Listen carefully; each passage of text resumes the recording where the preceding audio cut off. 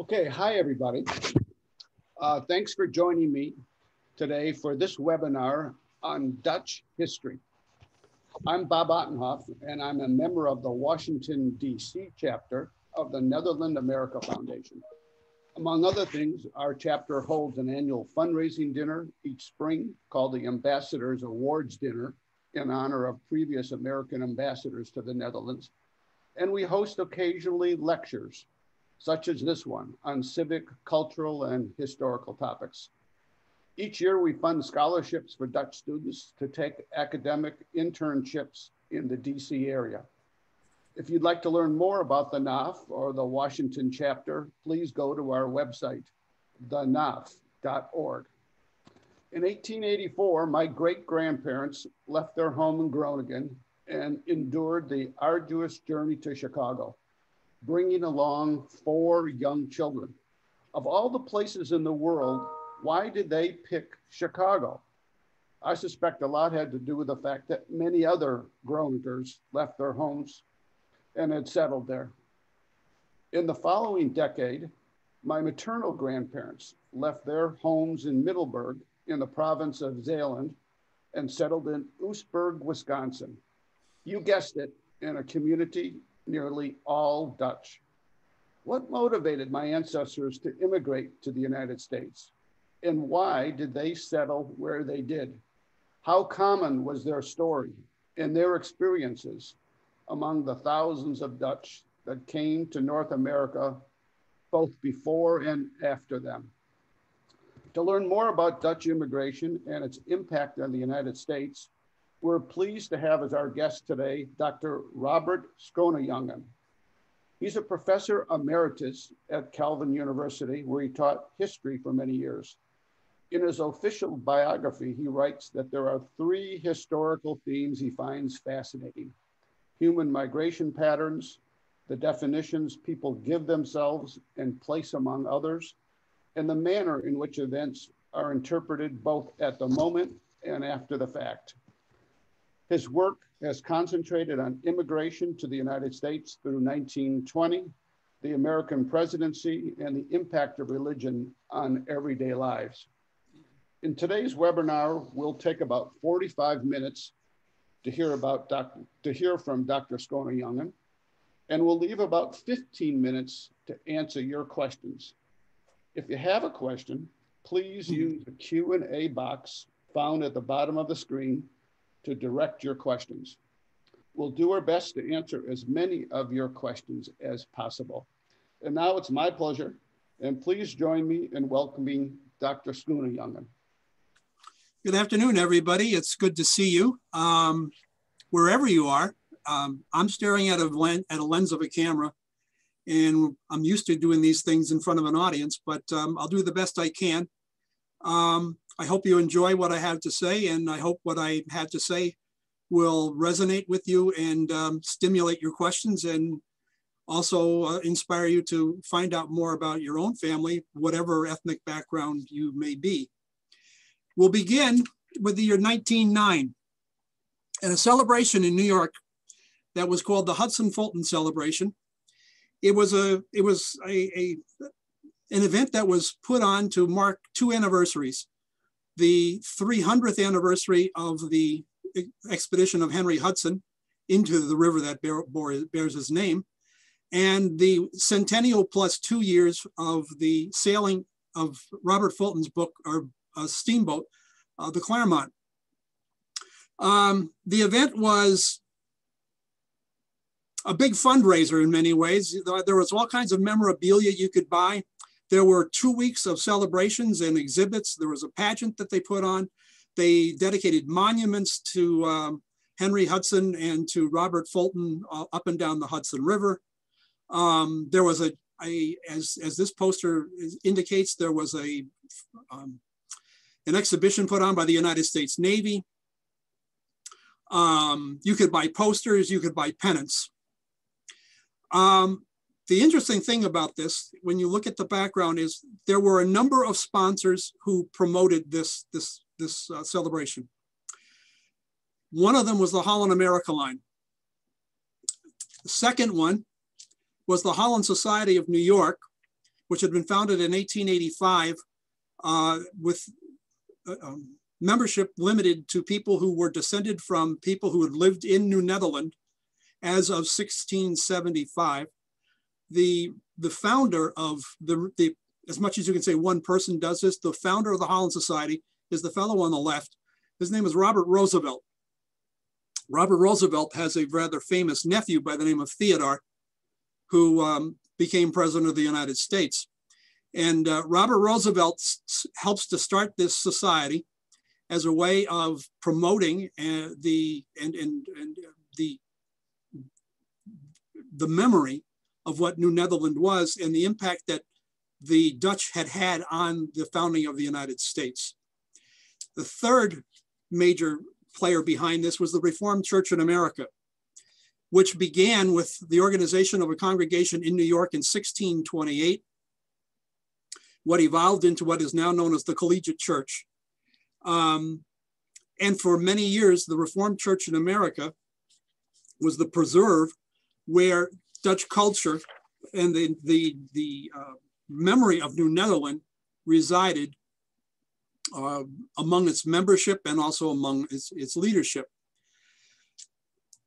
1909 is at the high point of what one scholar, Annette Stott from the University of Denver, called Holland Mania.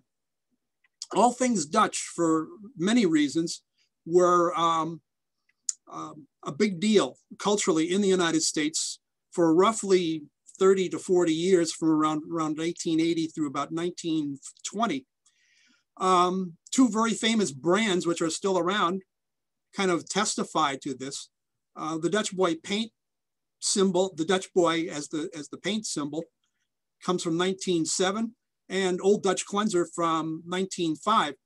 So that the idea of Dutch has commercial appeal in the United States around 1909, at the time of the Hudson Fulton celebration.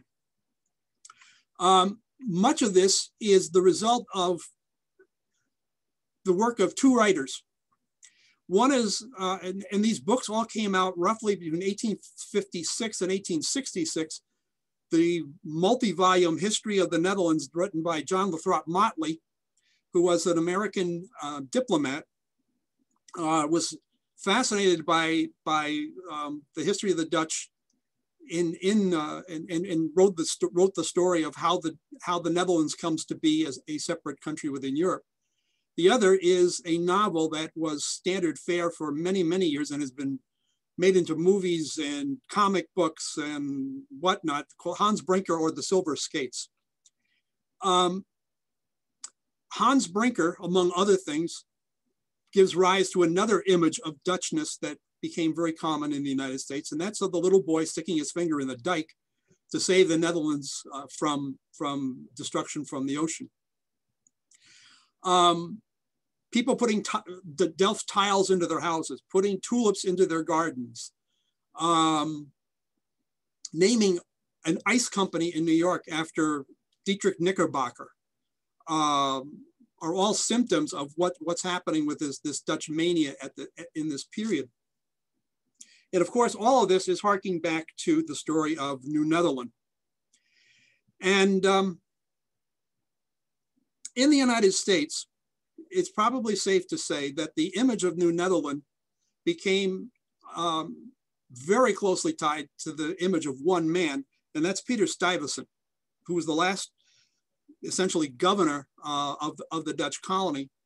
And there are high schools named after him in New York. There's a park named after him in New York. And generations of Americans grew up with the story of Peter Stuyvesant and his wooden leg. The truth of the matter was, Stuyvesant was a rather heavy-handed man. And because of the way he ran the colony, many of the inhabitants were not at all unhappy to see the English come and relieve them from having to listen to Peter Stuyvesant. So that with Stuyvesant, you get this image of that these Dutch people that settled New Netherland were kind of stiff-headed people who didn't listen very well and a lot of the image of the Dutch is going to evolve out of that. The truth of the matter is that New Netherland probably looms larger in the American story than it does in the Dutch story, because New Netherland, as this map indicates, was only one piece of a much bigger puzzle that the Dutch traders coming out of Rotterdam and Amsterdam are involved with literally for centuries. New Netherland lives on, or New Netherland's problem from the beginning was that it sat in between two major areas of British settlement. And New Netherland is squeezed from New England, and New Netherland is going to be squeezed from the west through because of Pennsylvania. The seat of New Netherland becomes the city of New Amsterdam, and here we have a map of approximately what it looked like in 1664, about the time that the English come and take over the colony. And of course, we could go on with lots of stories about how New Netherland and New Amsterdam live on in place names, the Battery, the Bowery, Broadway, Canal Street, Wall Street, the borough of Brooklyn are all indicators of the Dutch heritage that did outlast the colony itself. The Dutchness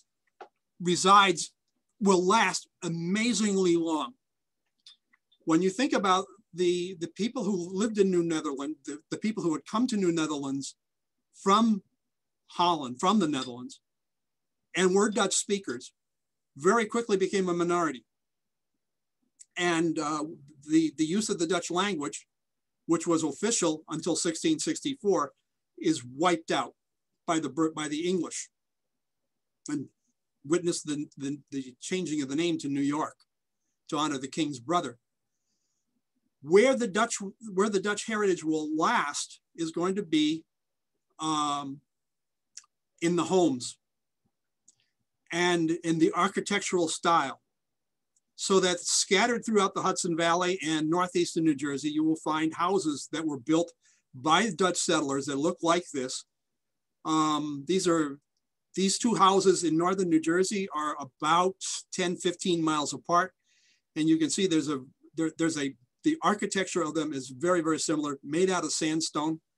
The other place where Dutchness will reside is in the Reformed Church, which will call itself the Dutch Reformed Church, to use its short version, until 1867. And it was not at all uncommon, particularly in more rural areas, well into the 19th century, that you could go into a Reformed church in upstate New York or in northern New Jersey, and you could sit in a service that was being conducted in Dutch. There is great tension within the Reformed Church during the 19th century with how Dutch do they want to be.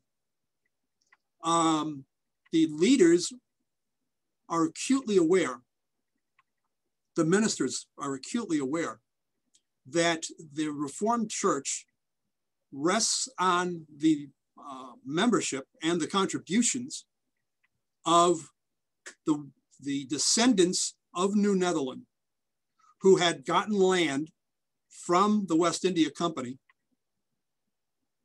and have set themselves up almost as barons, if you will, in the countryside. The people who live in these sandstone houses are the people who are on the councils, the consistories, as they would have called them, of these churches, and are building these buildings, which are all dating from roughly 1750 to 1800. The leaders of the Reformed Church are trying to stamp out the use of the Dutch language in the churches. There is fierce resistance to this among many. Even in the homes, Theodore Roosevelt, who was born in 1858, remembers his grandfather doing devotions at dinner in Dutch, praying in Dutch.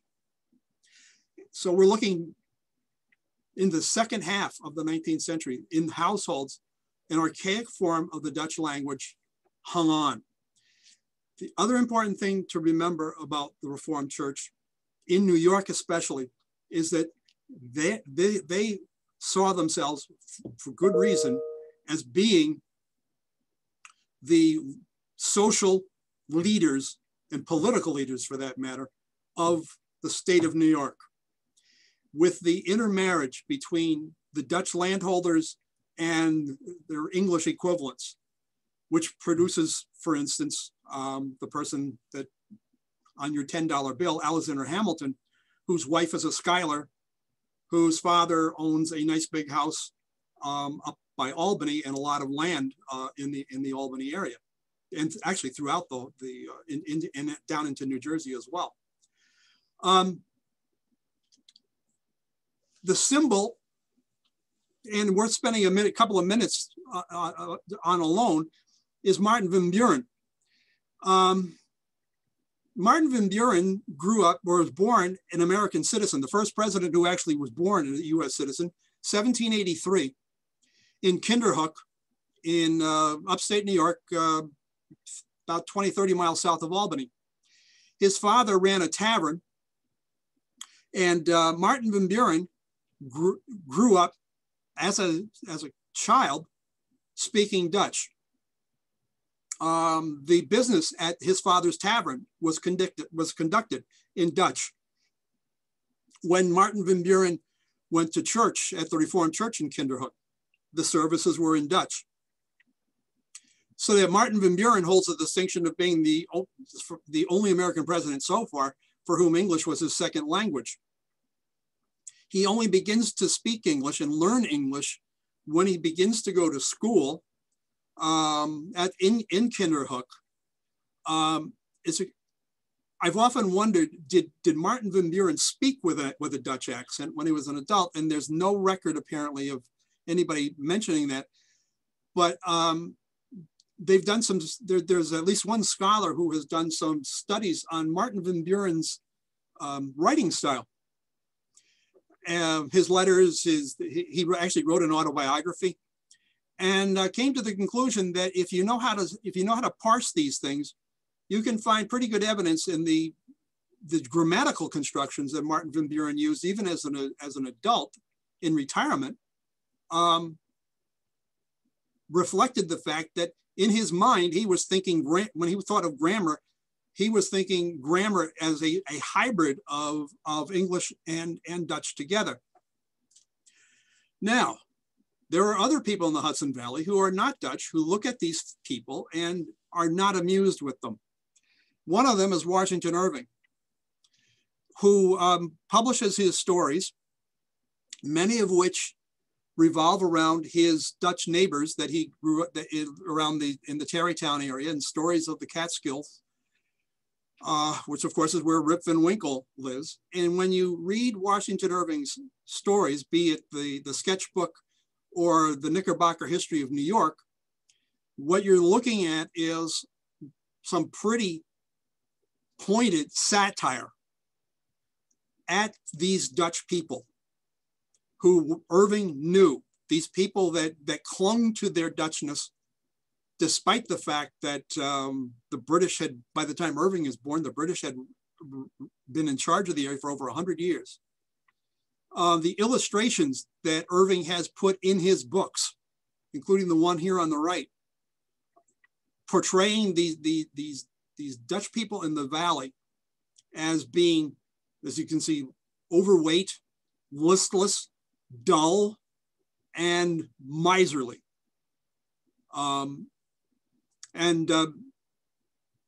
Obviously the people who are the leaders of the Reformed Church do not agree with this, and are rather put back at this image that's growing up of this is what it means to be Dutch. So how do you counter that? Well, they did it by pushing for the elimination of Dutch in their churches, and adopting more American worship styles.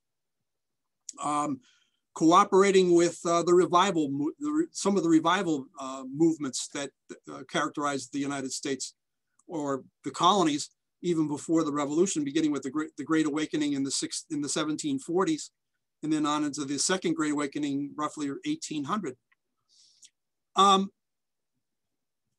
The Dutch, of course, have, in the background at least, much to do with the American Revolution, particularly with financing it. So that when the United States becomes a separate country in 1783, the connections, particularly financial connections that had developed because of the Dutch bank, the Amsterdam bankers helping to finance the American Revolution, leads them to, among other things, look to the United States as a place for more investment, particularly since the United States is now wide open, since it's no longer part of the British Empire. One of probably the most successful of them is the Holland Land Company, which is organized in New York in 1792. And in cooperation with the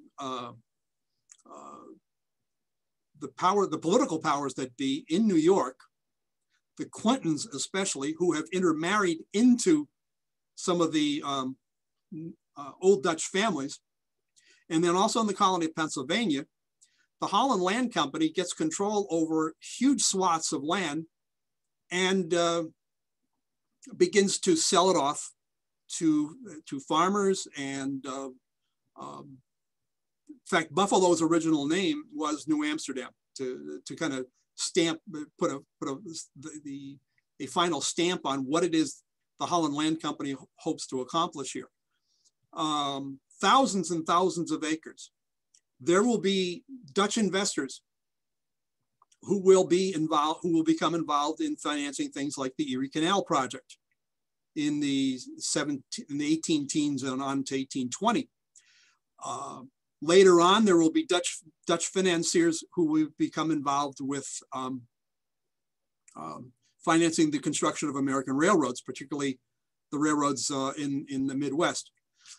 There will be individual Dutch entrepreneurs who will decide that there's money to be made in the American market. One of them is a man by the name of Hermanus Planten, who is kind of I guess today we'd probably call him a pharmacist. And Planten has an idea that it would be really good if, given how bad medicine tasted, if you could find a way for people to swallow a medicine without having to taste how bad the medicine tasted. So he comes up with a process by which you can make capsules that will dissolve in the human body, that will contain the medicine and get it past your tongue and into your stomach. Well, Garrett Planten comes to New York, as you see here on the bottom, 1836, and he sets up a factory in New York where he manufactures his pills. Eventually Garrett Planten will bring his entire family over. He'll settle in New York, stay there.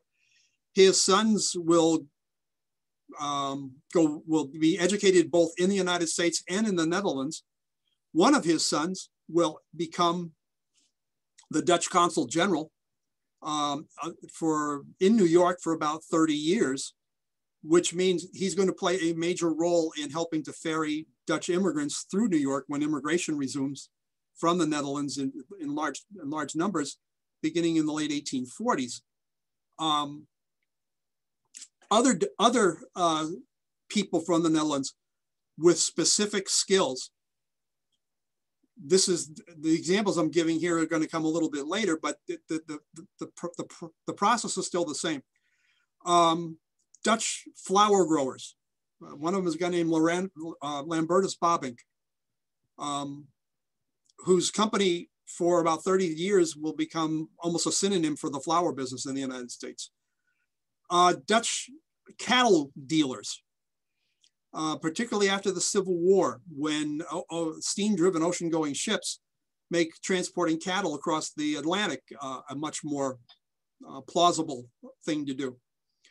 Or Dutch produce growers or Dutch importers will come into the United States, largely congregating in the port cities, but you'll also find them not very, by the time of the Civil War, there will be Dutch people, businessmen involved in San Francisco and in Texas. The Dutch government will have a consul a vice consul in Galveston by, don't quote me on this, but it's roughly 1860. Clearly, Dutch textile manufacturers looking for American cotton. Meanwhile, back in New York, in the leaders of the Reformed Church finds itself, or fears that it's becoming less and less of a factor in New York. That the leaders of the Reformed Church do not like Andrew Jackson. By and large, they find the Jacksonian way of doing politics unnice, to be charitable about it. Two ministers are key players in this. One was Thomas DeWitt, who is the minister of the Collegiate Church in New York City. The other is Isaac Wyckoff, who is the minister of one of the Reformed churches in Albany. Thomas DeWitt is, among other things, one of the founders of the New York Historical Society, who believes that the story of New Netherland deserves to have more recognition in the United States. He also believes that the United States would be a better country if they could import more immigrants from the Netherlands who would bring their thrift and their probity with them, their sobriety with them. And Wyckoff, of course, goes along with this. So what's going to happen is DeWitt is going to use his influence as a minister in the Reformed Church to try to reestablish closer ties with the Hervormde Kerk in the Netherlands. And DeWitt will actually make a trip across the Atlantic in 1846 to attend a general synod of the Hervormde Kerk. What he's looking for are documents dealing with the early years of New Netherland and the early years of the Reformed Church in New Netherland that he can bring back for an archive in the United States. DeWitt and Wyckoff also are personally very taken by the stories they hear from the Netherlands during the 1830s and the 1840s of the economic problems and the social problems that the Netherlands is going through because of the financial disruption, the economic disruption that comes with the breakup of the unsuccessful war to keep Belgium part of the Netherlands in 1831, and the economic disruption that came with the drawing of the international border there. The potato famine, which largely gets connected to Ireland for good reason, but the potato famine strikes much of Northwestern Europe, including the Netherlands. So there are problems with starvation, there is problems with poverty, and DeWitt feels that the American Dutch people, the descendants of New Netherland, should do what they can to help alleviate those problems with their fellow Calvinists on the other side of the ocean. So when DeWitt goes to the Netherlands in 1846, he meets with religious dissenter ministers. One in particular is Hendrik Schulte, the fellow on the right. He's also corresponding with Albertus van Raalte, another dissenter minister who has left the state church for reasons that we don't have the time to get into. And van Raalte's brother-in-law, Anthony Brummelkamp.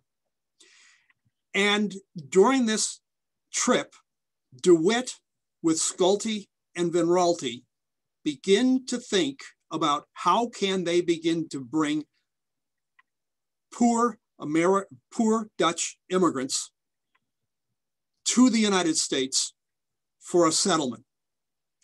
That this would increase the Dutch population in the American society. And DeWitt and Wyckoff thinks this would make America a better place. And van Raalte is looking for a place to go, believing that the problems that the Netherlands has are the judgment of God. The result is the resumption of immigration in 1846, and Van Raalte himself leads the first shipload to arrive in New York in November of 1846. A second ship comes in the beginning of December. A third ship comes in between Christmas and New Year's. Van Raalte and his group made it to Michigan for that winter. The second group made it to Albany and had to stay there. The third group never made it out of New York City for the winter because navigation shut down on the river. What we have then is this pattern. The people who will leave the Netherlands will come from economically the most distressed areas, tend to be from the most distressed areas. Right along with that, the economically most distressed areas of the Netherlands also tend to be the areas where religious dissent is most prevalent. What this will produce is an economic imbalance or a numerical imbalance in who the immigrants from the Netherlands are. The religious dissenters make up less than 10% of the population, but they'll make up more than 20% of the immigrants. And they are leaving the Netherlands, among other reasons, because they want to prove that they are that they religiously are correct, which means they're going to tend to stay together, organize themselves into communities that are based around congregations. But also they will have ministers who are educated people.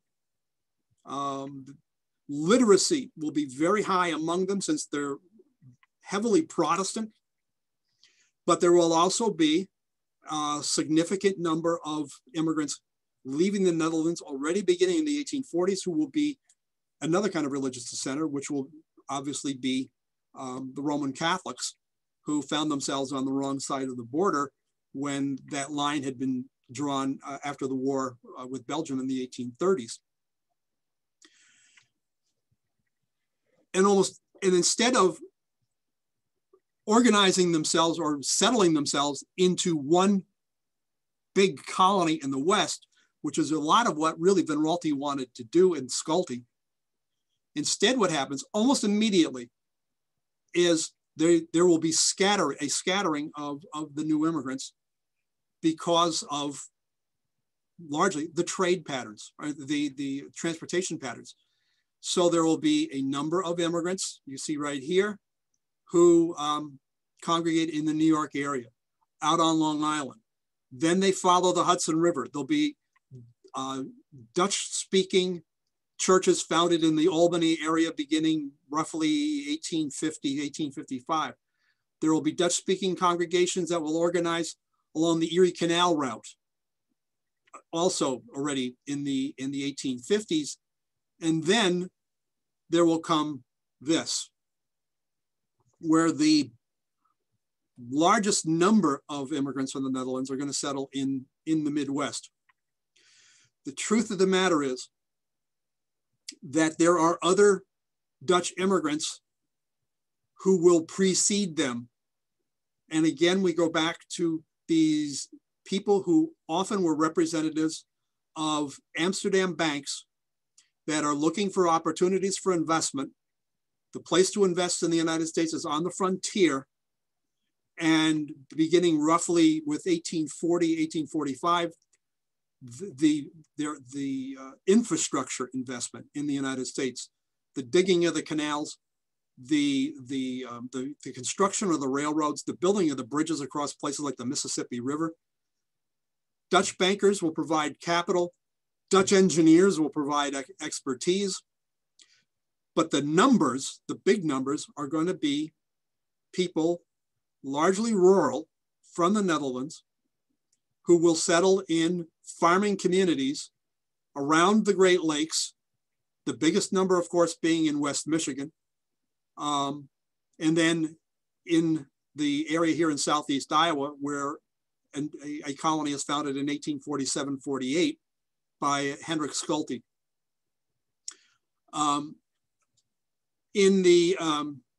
To simplify this, for the next 50, 60 years, the bulk of the Dutch immigrants will settle in these 5 places. They, of course, will spread out as their numbers increase. After the Civil War, there will be a significant increase in the number of these Dutch settlements in the Great Plains. In almost every single case, you will find a combination of a church, a real estate promoter, and in all likelihood, capital being provided either directly or indirectly from bankers in Amsterdam, so that they will organize themselves into companies that come and go, partnerships that will come and go. You'll also, when you look at this, find out that they weren't particularly bound to the United States. If they could find the same opportunities in Canada, particularly in Manitoba and in Alberta, they would go there. So here we have the Netherlands-American Land Company of Amsterdam, which has its head office in Canada in Winnipeg, but you'll also notice that it has an office in St. Paul, Minnesota. Or here's a company that comes out of Chicago. Prinsen Zwanenburg was a Dutch company that linked itself to a Danish operator to promote, in this case, a Dutch colony in Minnesota that was located 100 miles straight west of Minneapolis, St. Paul, and would be inhabited almost exclusively by people coming from already existing Dutch neighborhoods in Wisconsin and Illinois and Iowa. This company on the right, the mortgage bank, they went into the rental business, bought up whole sections of land in central Minnesota, and decided that the way to make money was to rent it out to farmers. The Dutch settlers in the upper Midwest will follow very much the same pattern as other ethnic groups will. They much prefer to own their land, so that things like the mortgage bank will ultimately end up selling off most of their holdings to individual holders.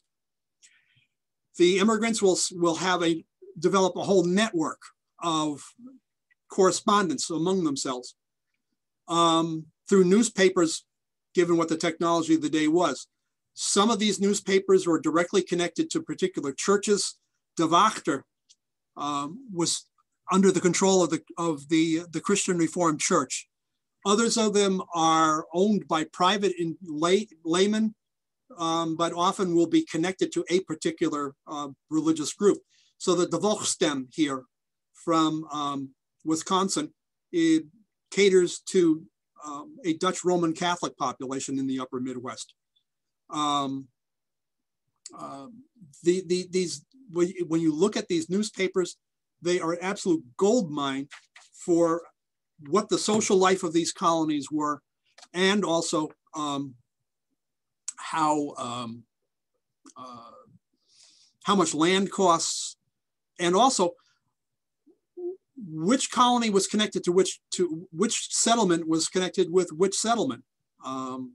There'll be whole patterns for who the news comes from. Also, these newspapers will circulate back in the Netherlands as well. And so they become a source of luring more immigrants over as the years go by.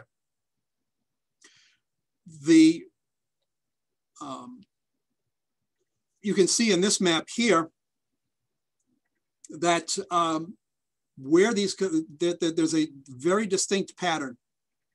This is even that is still discernible as late as in this case the 2000 census of who identified themselves as of Dutch background. And what you see here is the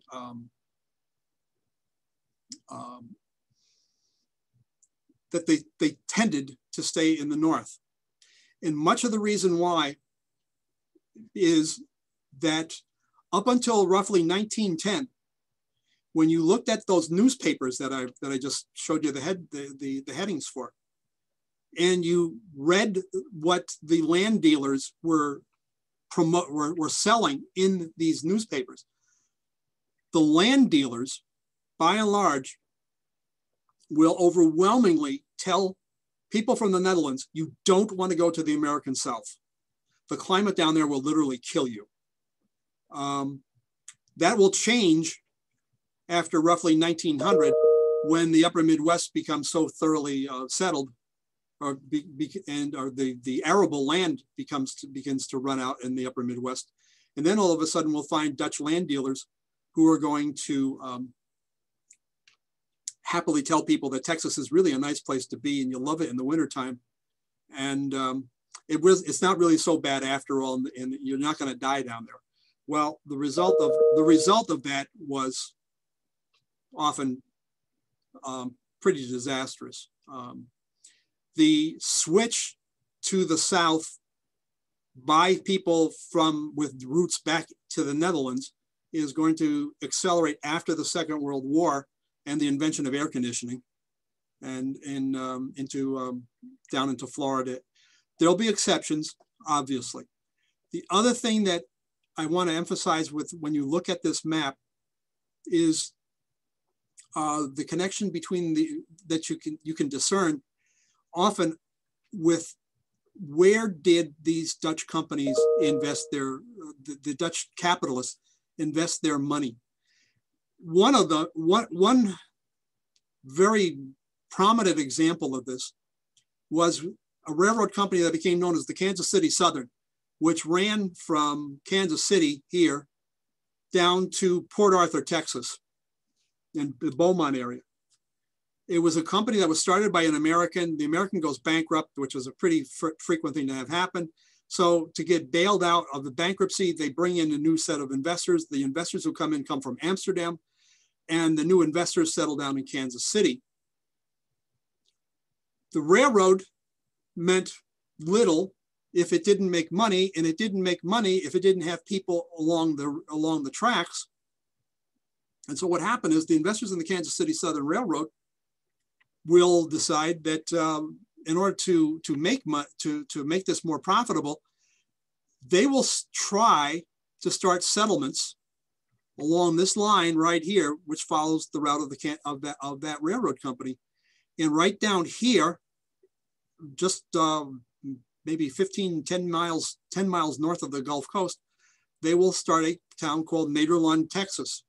And they will bring over Dutch immigrants in the 1890s to settle in Nederland, Texas, specifically people who were truck farmers, basically, and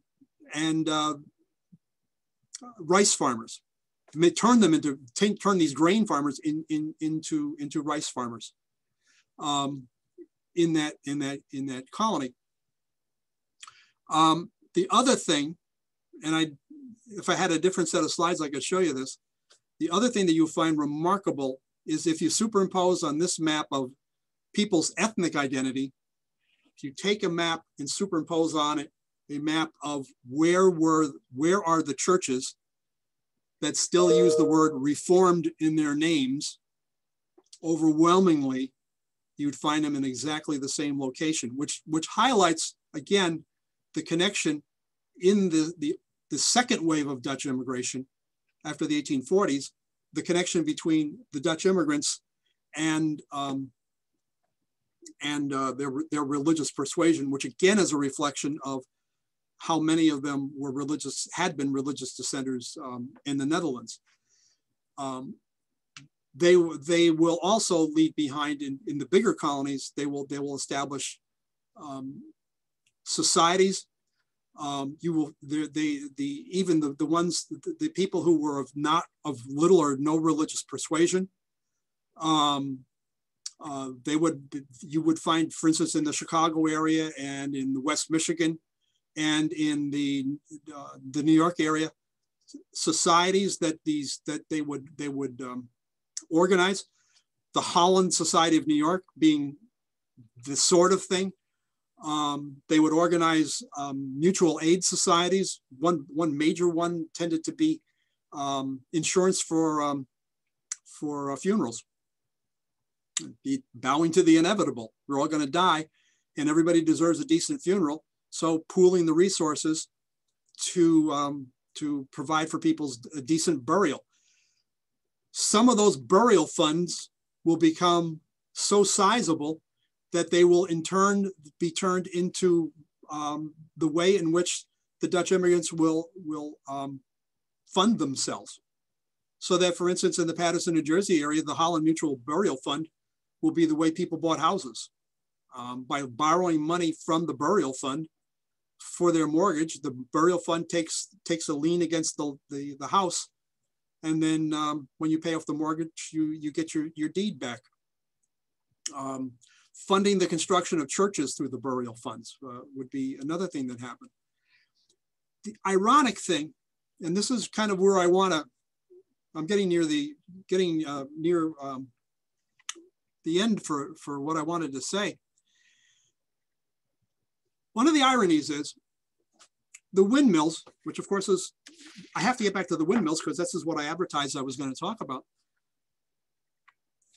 The windmill becoming the symbol of these Dutch immigrant communities.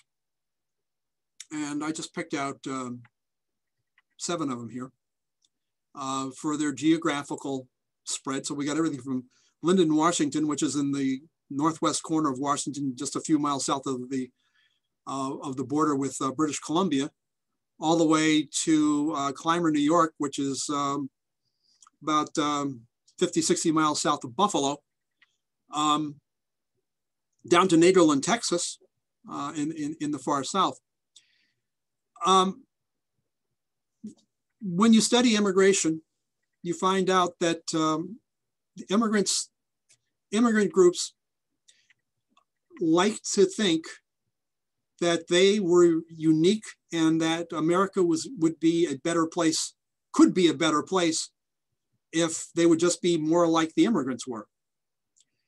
In the case of particularly the religious dissenters from the Netherlands, and the same thing would be true if we're talking about Norway or Sweden or Denmark or Germany for that matter. The religious dissenters often leave in the case of the Dutch, they were leaving the Netherlands because they literally believed God had abandoned the Netherlands because it was no longer religiously orthodox. So they want to prove that they are right. Well, the way over time they begin to think maybe we can show how right we are is by symbolizing what it is that they had left because they wanted to leave, but then putting this symbol in their new home to show A, we've arrived, B, we're here, C, we're not going anywhere, and D, we're immensely proud of who we are. And so particularly after the Second World War, these things start to appear.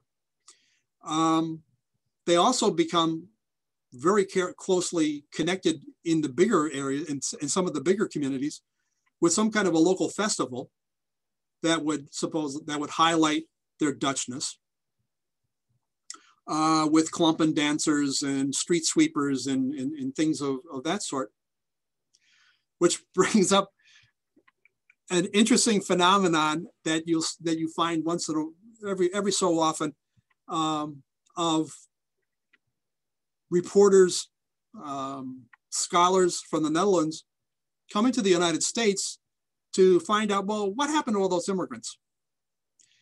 And coming to a place like Pella, Iowa, and talking to the local people there about, well, this is what it means to be Dutch, and finding that the idea of Dutch is frozen in the past.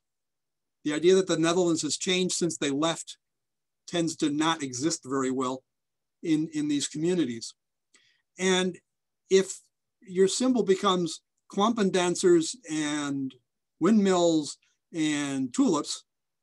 And that becomes the symbol of the Netherlands, along with often churches that historically have roots in the Netherlands. You have the irony of they're more proud to be Dutch in the United States than they probably would have been if they'd remained in the Netherlands in the first place. And so here we have them. Some of them more authentic than others. Some of them actually work, actually do grind grain, and all of them commemorating one way or another the Dutch heritage that came to characterize this particular locale. And this idea of Dutchness becomes so deeply rooted in some of these communities. My favorite one is the story of Fulton, Illinois, where the windmill, the mayor of Fulton, who promoted building the windmill a couple of decades ago, they wanted to promote, make people want to stay and spend some money, So we built a windmill and a museum to go with it. And the mayor that pushed the idea was Polish, of Polish background. So that becoming Dutch isn't necessarily something you don't have to be Dutch apparently to be Dutch anymore in these places. You're Dutch if you identify with the place. And the windmill still thrives, and both as a symbol of the Netherlands, but also the windmill still sells, folks, just like the Hudson Fulton celebration in 1909. It sold a lot of postcards and sold a lot of pennants and souvenirs. Well, you can still buy potato chips with windmills on them. I don't know what that has to do with the Netherlands, other than, but since they come from Minnesota. Or you can buy paint, hopefully not lead-based anymore, like the Dutch boy was back in 1907. But say what you will, the windmill does become one of these symbols of what it means to be Hollander, Dutch, Netherlander, throughout the United States, and from one end of the country to the other. It's a symbol that the Dutch themselves embraced for defining who they are, and for other people who are not Dutch saying, yeah, those are Dutch people there, or that's a Dutch town. So with that, I'm right on time, Bob. Yeah, that's fantastic. I told you. That was, Professor Emeritus Robert Skuna Youngen from Calvin University, thank you so much for that presentation. You helped me get a better understanding of my Dutch heritage and growing up in that little community on the west side of Chicago. So thank you so much for that. We do have time for questions. And if you do have a question for Bob, go to the Q&A box, which is found on the bottom of your screen. And while we're waiting for you to write your questions, yes, I will answer one question already. Yes, this presentation was recorded and it will be made available on the Netherland-America website. So you need to go to thenaf.org and you'll be able to get a copy of this recording sometime in the next day or so. And if you enjoyed today's lecture, let us know, and maybe we'll be able to do some more in the future. And certainly be sure to look at the naf.org website for lectures that are being held not only here, but in New York and other branches of the NAF, and of course are all available on Zoom during this pandemic time. So here's a question to get us started. Can you distinguish between the experience of Frisian immigrants versus those from other parts? Yeah, I mean, with the Frisians, of course, bring their own language with them. And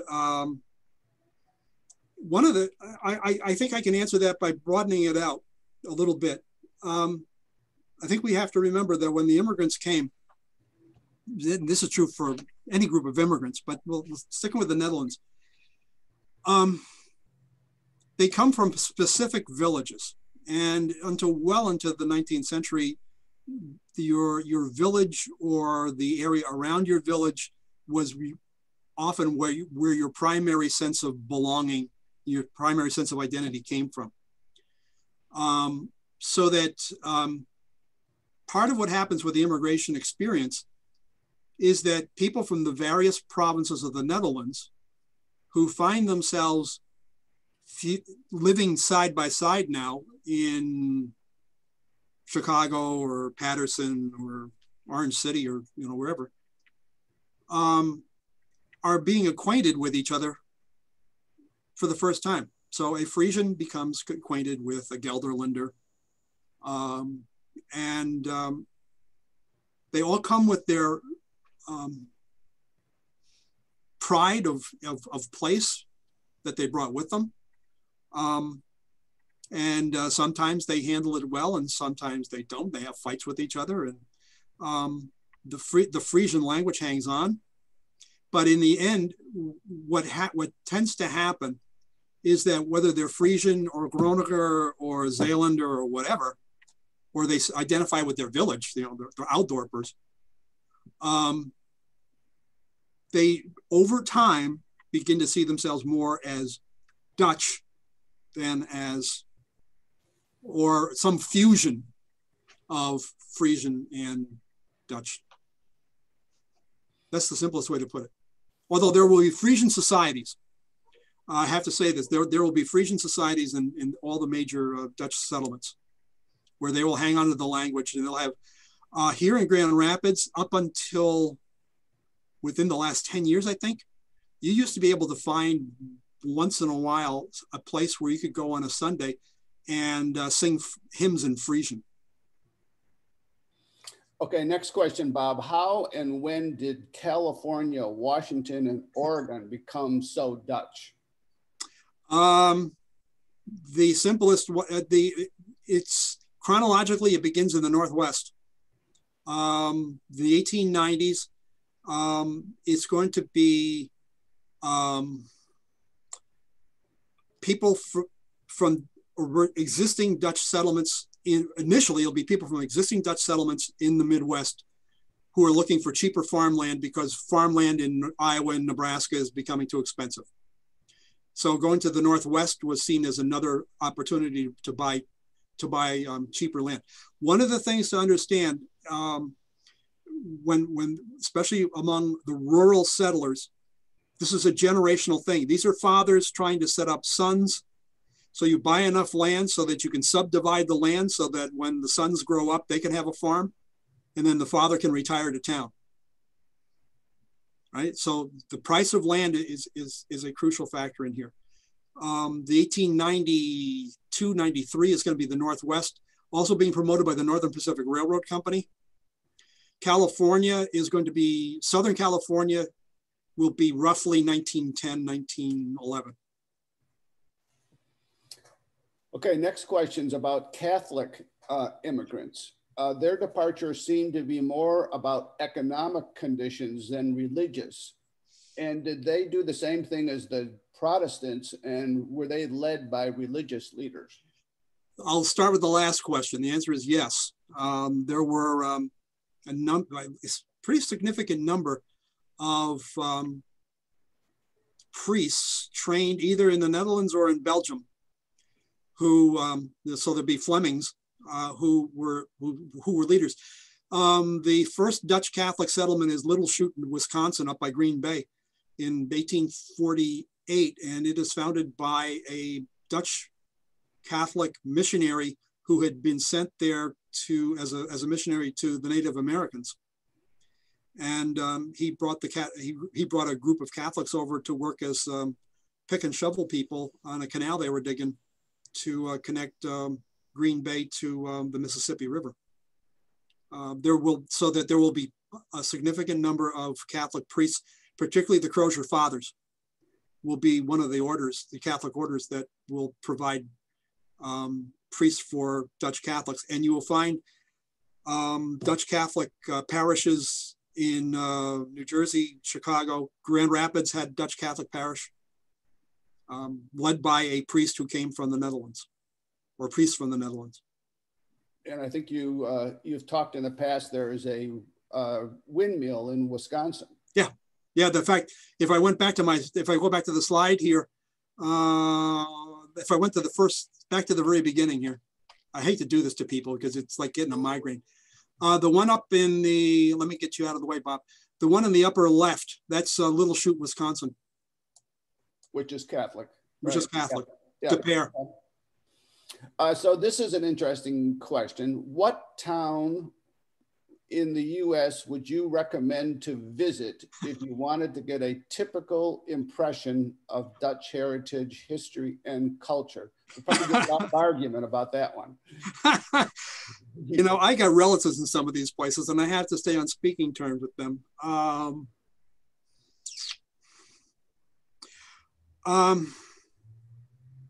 Well, I'm going to just say it. I think the one that's probably, of the ones I've actually been to, and I've been to a lot of them, I'd have to say Pella, Iowa.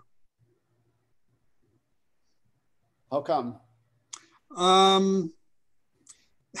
Because of the way the local Chamber of Commerce has imposed their notion of Dutchness on the architecture of downtown.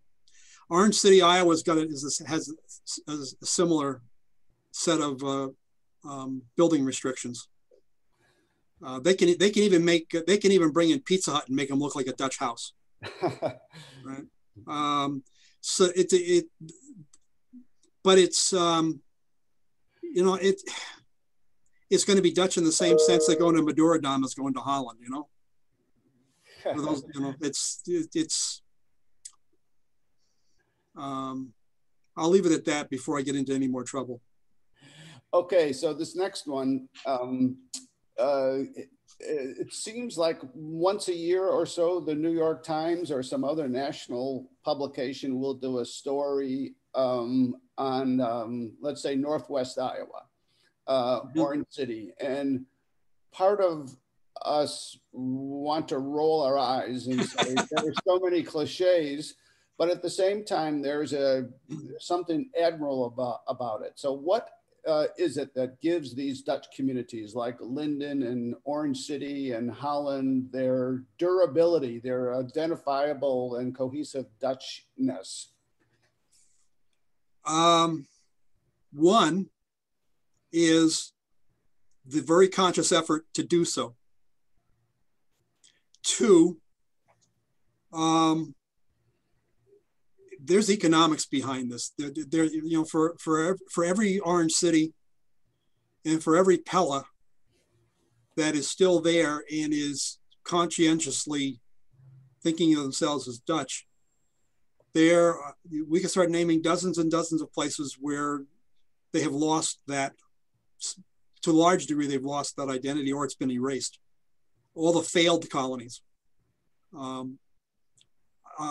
But in the case of Northwest Iowa, economics is a huge piece of it. The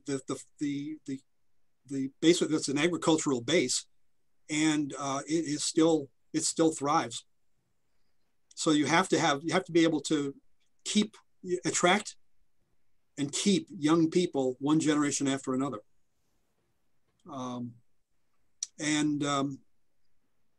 Economics is a part of it, so that you can go into Dutch communities in, let's say, rural Minnesota, rural South Dakota, who have watched the populations draining because of the economics just aren't there anymore to sustain it. I lived in Southwest Minnesota for 28 years, and when I moved there in 1975, there were still about 2 farms per section of land per square mile. By the time we left, there was less than 1 per square mile, average.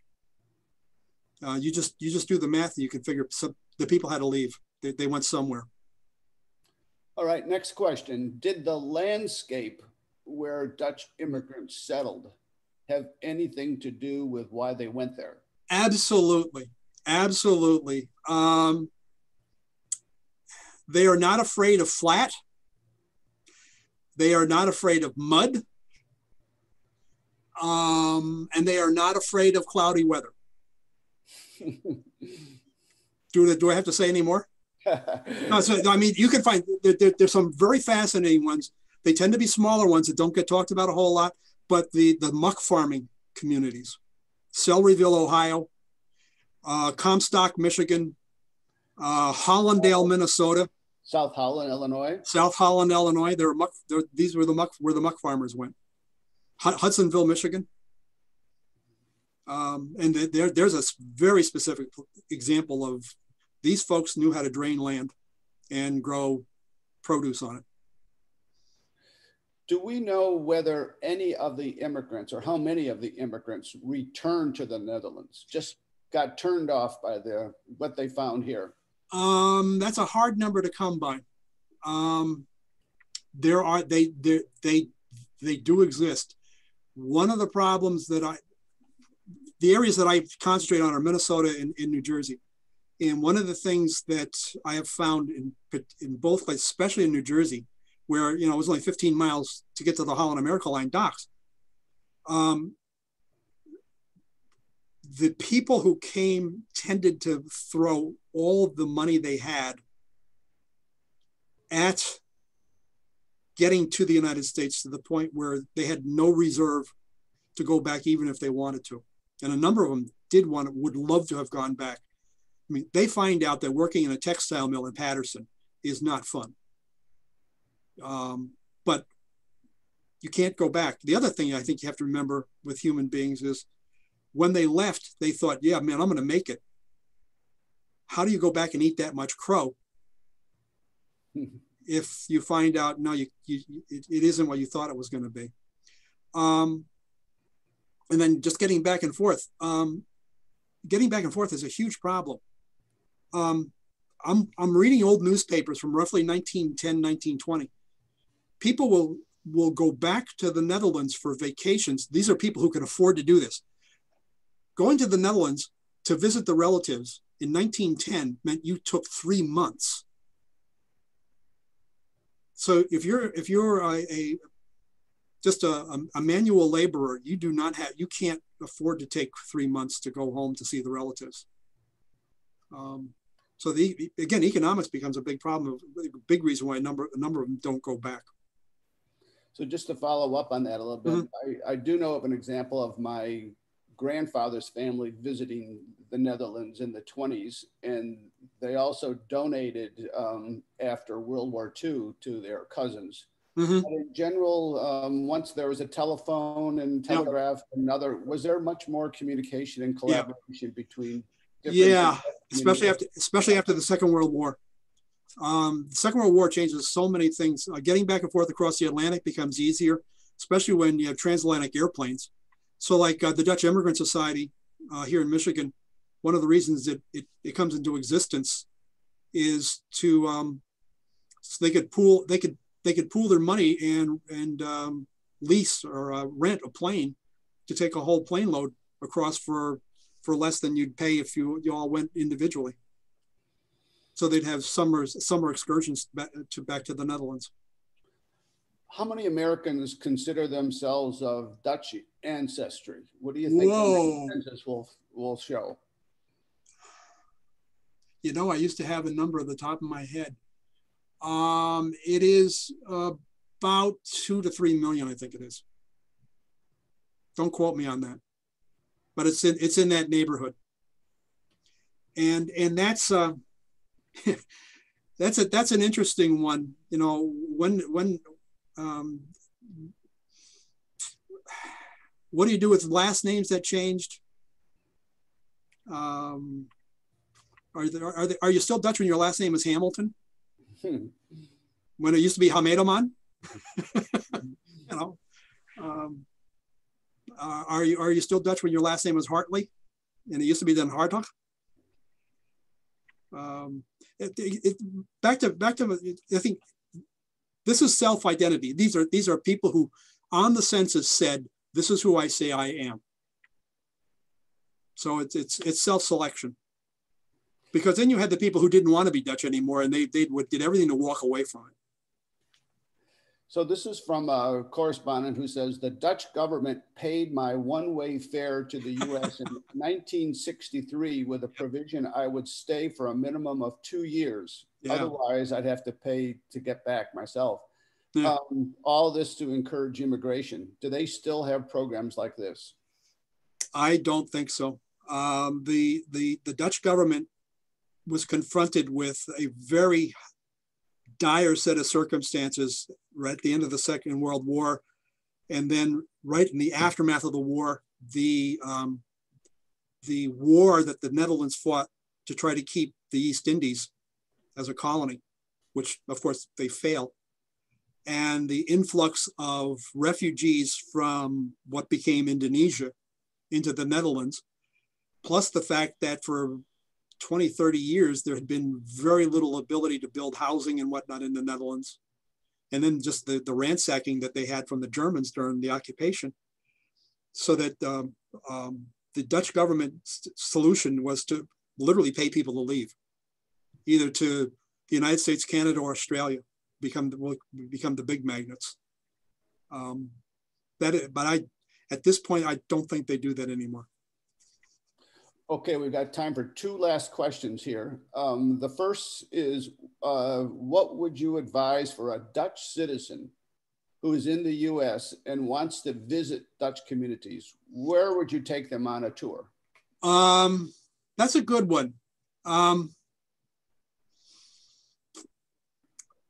would say Holland, Michigan,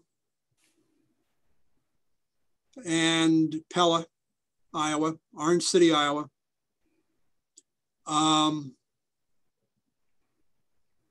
Linden, Washington.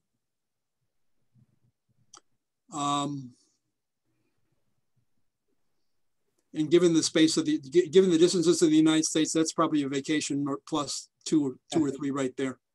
Okay, last question. Which book would you recommend as the best book describing the history of the Dutch in the United States? This is by Hans Krabbendam, who is a scholar in the Netherlands. And it's called Freedom on the Horizon. It's a good read. And let me see. This is a good one. And I'm trying to think if I got another one here somewhere. There's a couple of doorstops that came out about 30, 40 years ago, but they're like reading encyclopedias.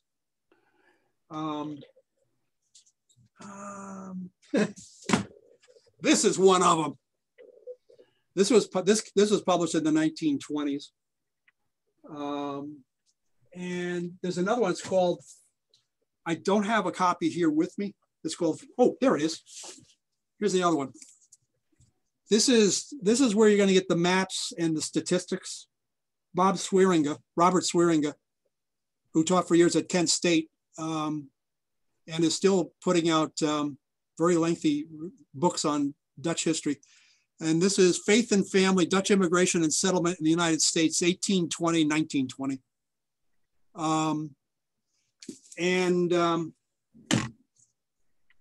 Those are the 2 best ones. The two most accessible ones, put it that way. Right. Well, and then I would also suggest, I got to make a plug here for Calvin University Heritage Hall. If you go to Calvin University's website, plug in Heritage Hall. One of the things you will find as you rummage through the site will be the back issues of a publication called Origins that Calvin University's Heritage Hall has been producing since like 1985, twice a year. And you'll find a lot of good short stories in there about all kinds of things about Dutch immigration. And I think you told me you have some articles being published in the next issue. Is that right? Yeah. I have one about the first Dutch American congressman actually, it's the first new Dutch immigrant to become a member of the U.S. House of Representatives. His name is Dow Drucker from Passaic, New Jersey. And his encounter with the, David just put up there the origins URL for you there, folks. So there it is. But Dow Drucker was a member of Congress from 1914 through 1919 from Passaic, New Jersey. Okay, great. So that will be in Origins in the next issue. Yep. So on behalf of all of us here at the Netherland-America Foundation, and for all those watching today, we want to say thank you. Thank you so much, Professor Robert Schooner-Youngen, Professor Emeritus at Calvin University. Thank you for your time. Again, just a reminder to everybody watching, you can see a recording of this program on our website, thenaf.org. And I hope you'll keep in touch with us as we host other interesting lectures on culture and history. Thank you so much for your time today, and all best wishes. Have a good day, everybody.